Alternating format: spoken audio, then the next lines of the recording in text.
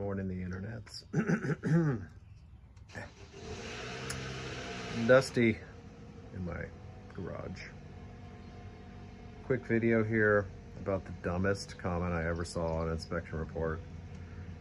It had been inspected by some dude, and the previous buyers had backed out because they were concerned about, I don't even know, because it wasn't that bad, but it was because the guy didn't know shit, and so he said some stupid shit, and then they were afraid. Anyway, it was an awesome house. I'm pretty sure the people that I inspected it for are still living there and loving it. That being said, here's the dumbest thing I ever saw. Okay, he had been at this house and he said, there was a questionable shelf. Look at that paint. Questionable shelf. Like, could you not say anything? Tell me you're not saying anything and you don't know anything without saying it, right? That meme.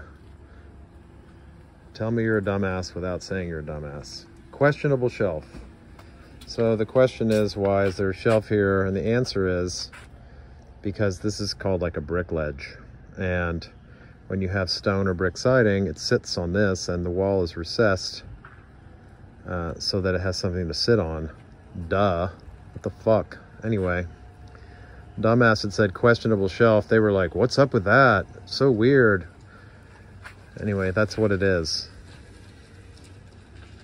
And what probably happened is this shit cracked, or they did some kind of remodel and they took the stone off. There's some over there too. I mean, obviously this is remodeled because this is like hardy panel and hardy trim, where everything around here is like masonite.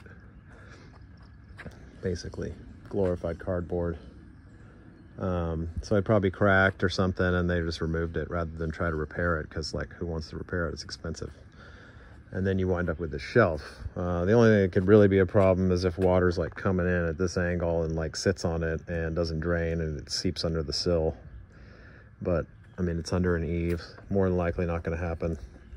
Anyway, dumbest comment I ever saw on an inspection report.